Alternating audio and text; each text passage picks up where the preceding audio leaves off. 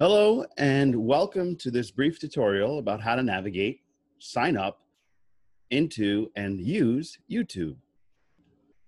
And how you sign up is at the very top right-hand corner, there's going to be a sign in. Now, obviously, if you are already signed up for YouTube, you can just simply sign in here. And in this instance, for the purpose of training, you are not signed into YouTube, so I am going to teach you how to sign up for YouTube. The first thing you want to do is come up with an Google email. You want to come up with an email address that's something you can remember, that you can use for your Google, all your Google accounts, including Hangouts, which allows you to use Zoom in Google and various other issues. You can also use the email for your personal businesses and such. So I'm going to build an insert media.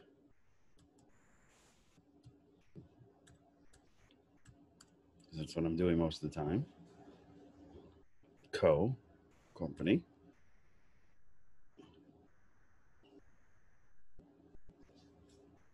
And what we want to do is we want to create an account. So you're going to click in this square. You're going to hover over the blue create account to create an email account. And this one we're going to do for myself. So in order to properly use YouTube, you're going to create an account. This is my account I'm creating.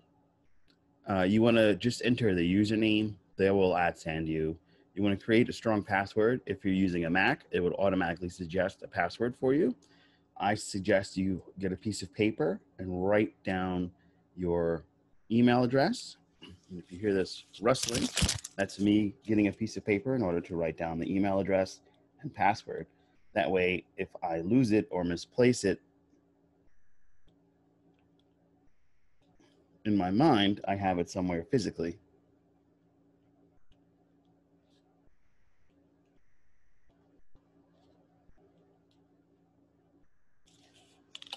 And then you're going to add that password.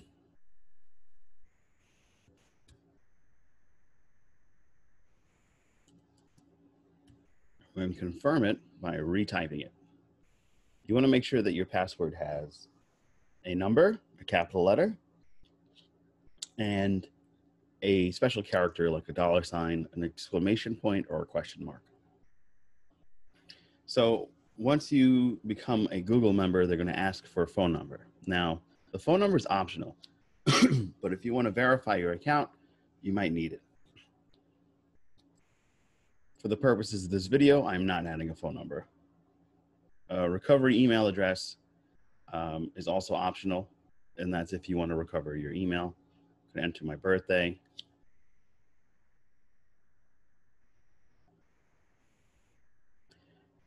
Gender, you can, if you do not decide to align with male or female, you can prefer rather not say or add a custom one. And they'll give you a full explanation as why they ask. And you just have to go through all of the terms and conditions. And once you're done, you can have it emailed to you if you wish, but you just simply choose that you agree. They're going to use metrics to basically advertise to you. And that's the whole basis of this purpose for advertising needs. That's how Google has so many advertisers, because so many people are in need of the Gmail. So now that your Gmail is created, you can sign into your YouTube. And of course, you know, you can have a video meeting as if you would Zoom in Google the same way. So now let's go over to YouTube. Now that our email address is created, we can now sign in. And it's also helpful to create an email address before you go to YouTube. That way, especially Gmail, that way you can automatically sign in and not have any issues during your first sign up. So now that the computer has already recognized my email account since it was open, it is automatically signed into YouTube. So here we are in YouTube. Now you're going to say, well, I want to see the videos. So if you want to see the videos that your favorite artists or your church or musicians or even your favorite comedians are doing, you want to make sure to subscribe to them.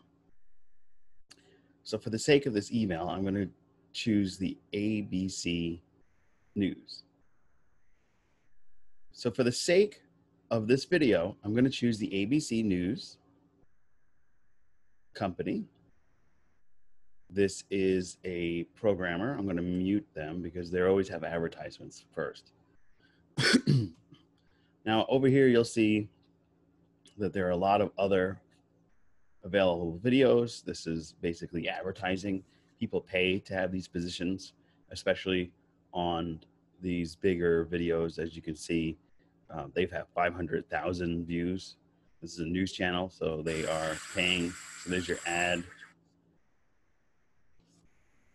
And you can skip it once this little countdown comes down and then it says skip ad.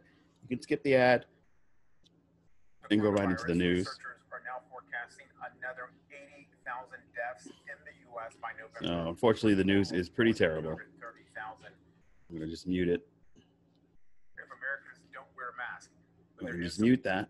So on your email, when you get videos, when you subscribe to someone, you're going to get emails saying that they uploaded a new video. That helps the subscriber alert people. And you can do that by when you subscribe to the channel, there's a bell right next to the subscription once you subscribe to the channel, and that bell will allow alerts. You ring all as if you were doing this to your favorite church or your favorite artist like tobeseen.com, subtle hint. You can make sure that you are always alerted to new videos. They're going to offer you a subscription, and this is, you can watch the videos without ads. It can add up with so many different streaming services available these days. So I always say skip trial because the ads do support the artists, churches, and the various folks that are posting to YouTube. So you have to think about the metrics that are based in this system. Every 500,000 views generates a dollar amount for the company, church, or independent artist like myself. And only when you hit these numbers do you really pull in this kind of revenue from the ads. So it's always good to subscribe and ensure that you're watching the videos. So I'm going to get into some of the metrics of YouTube. What we're going to do first is I'm going to turn off my air conditioning because that is making a lot of noise. Sorry. All right. So what we're going to do first and get into the various options that are available on YouTube. The first thing you want to learn is the search bar, because if you're looking for one of the videos so you can chat, you can just search in here and type in what you want to look, and they will generate reports, and you just mouse over one of the generated available choices. I'm going to go with NBC Live because the first thing I want to teach you is the super chat. So we're going to click on the NBC Live video. And of course the chat is disabled, but normally what happens is on a super chat, in this top right corner underneath your name, you will have an option to chat with folks. And kind of think of it as like a little opportunity to not only talk with the creators or your church or your artists, but as an option to talk with the people that are watching the video. It's in this space that you can actually have real-time live communication with your friends, your churchgoers, your parish friends, and your brothers and sisters in Christ, and your artists that you're supporting. So you want to make sure if there's a live chat available, which there usually are, you can talk to everybody in the live chat and keep up to date. So the system metrics. Remember, you want to skip ads if you just want to get right into the meat and potatoes. Your video plays live, and you can unmute by clicking unmute, or mute by clicking mute. I'm going to leave this muted because I want to go through all the various options that we have available. You can pause the video, and even if it's live, after a while, it'll come back and it'll just slowly catch up. You can skip forward if you wish to go to another video. If you notice that the video's quality is not that great, you want to go over to the settings bar, and you want to click on that settings bar to change the quality. So they're on 1080p. The last option is the quality of the video. So you just want to click on this little arrow, and it'll allow you to choose the different qualities. Now, most of the time, a lot of creators use 720p. It looks great. It's as close to HD as possible, but it also makes the videos smaller and easier to upload and upload faster. So a lot of artists will just go with 720, and a lot of people will stay there. A lot of news networks and companies that have the availability for very expensive production equipment, they'll be shooting in 1080p. Very rarely you'll see 4K, because that's quite expensive and quite timely to edit videos and publish them.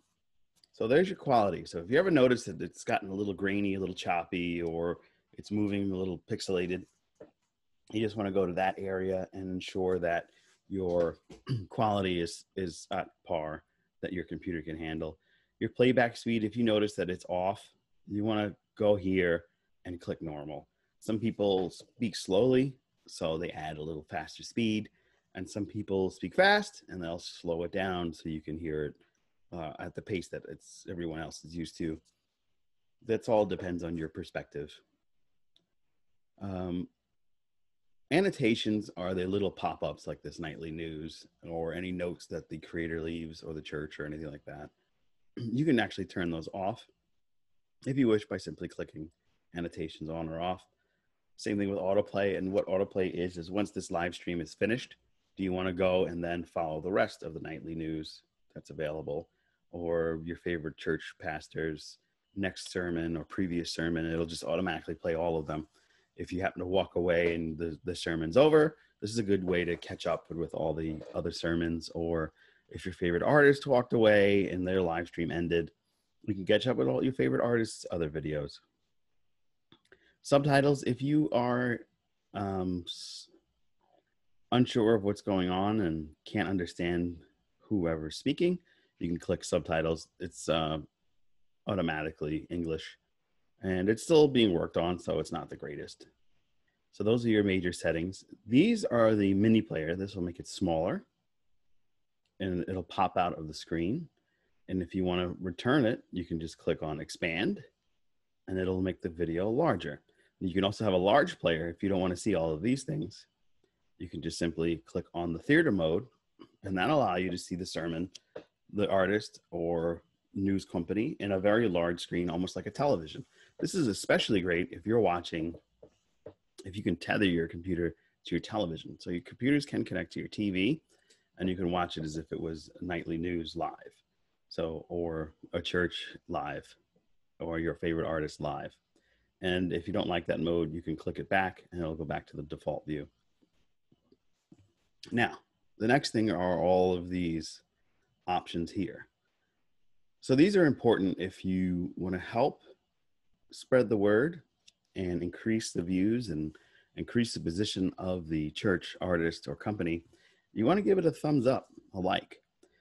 These parameters on YouTube are helping artists, companies, and churches get views and have an easier way of being noticed. So if you type in church, it will pop up to your church because your church has a lot of views and it's one of the most liked. Usually this is actually considered a low number. There's 2,000 people watching right now. All is considered about average. Most churches that I've seen, they're in the like 15s to 20s, the low teens to high 20s.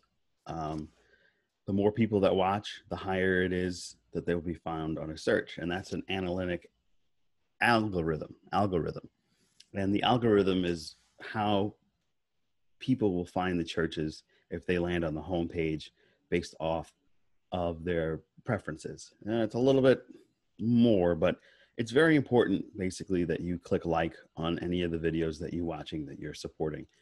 and that is to help them grow. So please be sure to do that. Our next button is the thumbs down. Let's say by mistake you walked off all the videos that you wanted to see from your favorite artist, church, or company have passed, and then now all of a sudden you're watching something that's far out of what you like. It's totally disgusting. You don't like it. You can thumbs down. If you thumbs down, it'll have the reverse but same effect. It will push that video up even though it's got thumbs down, and it'll place them higher in the algorithm. But if you thumbs down, it's more likely that YouTube will eventually pull the video because it has too many thumbs downs. You can share the video, and that's the next key here on this little tab, and you just simply click share, and it'll give you various ways to share it. You'll have all of your favorite social medias. You can click on any of those, or you can email it, and it will automatically generate an email for you or take you to your inbox. You can say, hey, I really like this artist, company, or church service. I really want you to see it. It'll generate that, or you can just click copy and go into your email. It'll automatically be in your clipboard. And then when you get to your email or Facebook Messenger, you can simply paste it there and share it with your friends and family. That's very important. Flag is a report, and that's if you didn't like the video, similar to the thumbs down, you can take action because it's offended you or something like that, and you can report it. And you'll have to fill out a lot of information, so I don't suggest it. And then if you do not speak English and you speak another language, you can have a translation focus here. You can click on these three dots and they can change to any other language that's available in Google Translate. So just a reminder, it's only languages available in Google Translate. So it's important that you do select languages based off their translation. So that's it for the first information. I've showed you how to search. I've showed you how to manage these icons, how important it is to like, subscribe, and share, translate, caption, and various other ways to use YouTube basically. What I'm now going to show you is your home page. So I don't have a channel of my own because you're a user, you don't need to. You can, just want to go through these for you. These are the more info of the settings. You can have a dark theme in case it's too bright. You can switch to a darker background. So that might be something you're interested in. You can click on by clicking the dark theme and clicking for that option to be on. You see, it has a nice dark page. All the text is white. It basically inverts the view of the YouTube. This is going to help your eyes a lot. So I always recommend people try that out if they're having a hard time with all the brightness. You can create a channel and start paying people for paid memberships, but that's not what we're going to get into today. We can then go, these are the other apps. If you want to just create from YouTube television, you could switch to the YouTube TV account if you're paying for it. Listen to YouTube music if you're paying for that. But these are paid. I don't suggest using them unless you have it like that. Next thing I want to show you is chronological videos. So let's say your favorite artist, church, or company has a lot of other videos and you want to watch them. So now we're going to go into the page specific of the YouTube creator, artist, or company, or church. What you want to do, in case you want to see other videos, is, as you'll see on their landing page, these are who they are connected to. You'll see that here. These are just playlists that they set up for a normal user to come and view. And if you wanted to see the whole list of videos they have, you go over here to these icons. This will give you information about the company, church, or artist. It'll tell you how many views there are, the full about of the artist, and other links that they have to their websites and various other social medias. This will give you information about the channel and all the channels that they are connected to.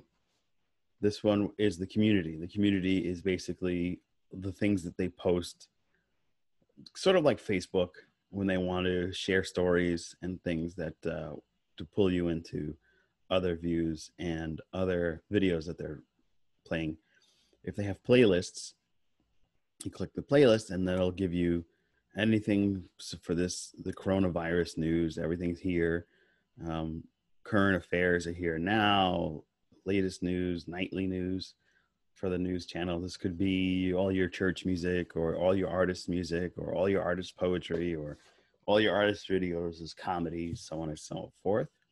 And when you get to videos, videos will basically put everything in chronological order.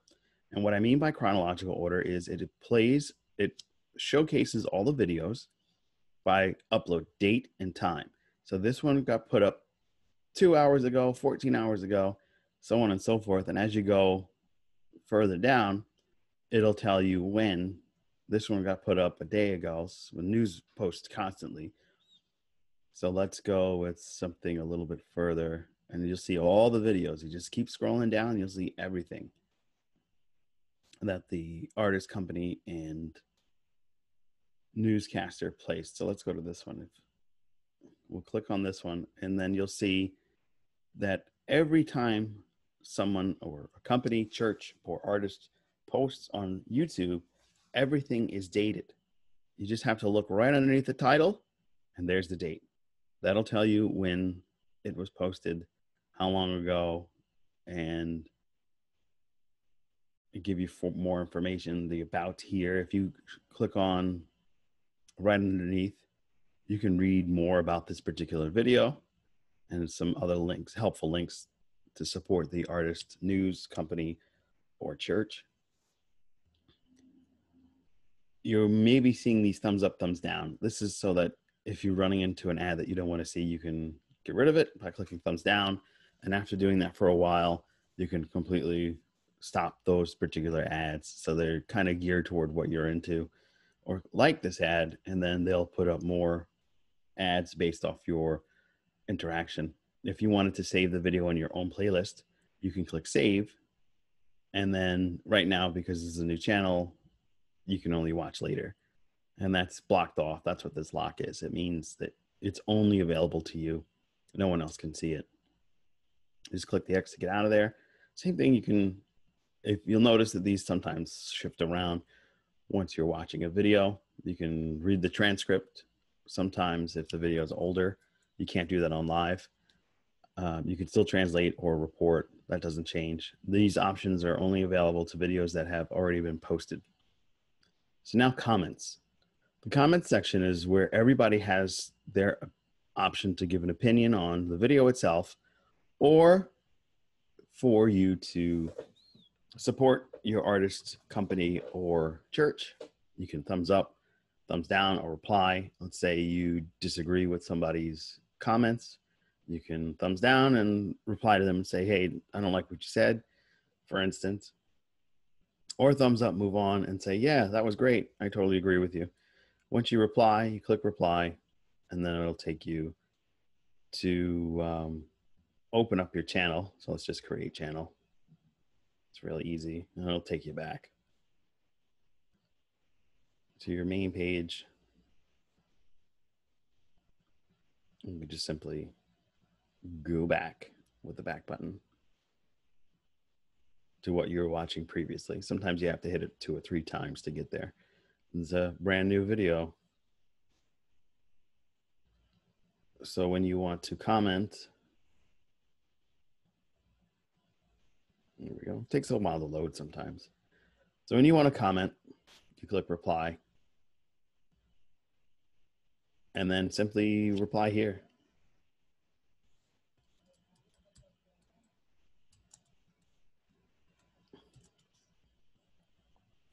Then you click the reply key and your reply will be posted. That's it. You can either thumbs up or thumbs down. I'm not going to do either. But this is the initial overview of YouTube. I just want you to remember that it's important to subscribe and ring that bell so that you are notified every time your favorite artist, church, or news or company posts a new video. The 3 bars at the top on the left side of the page are simply your home page. When you click on the home page, this will take you to basically the things that you have subscribed to. They will show up first, and I give you automatic recommendations, and that's what's going to show up there. Your subscriptions, when you subscribe to something, those will show up under the subscription bars. If you want to see all the videos that you've liked, you can click here and it'll take you to all the liked videos. All the videos that you've put in that watch later file, that'll be here. The videos that you've posted will remain here. Everything that you've seen will be here. Your personal library will be here.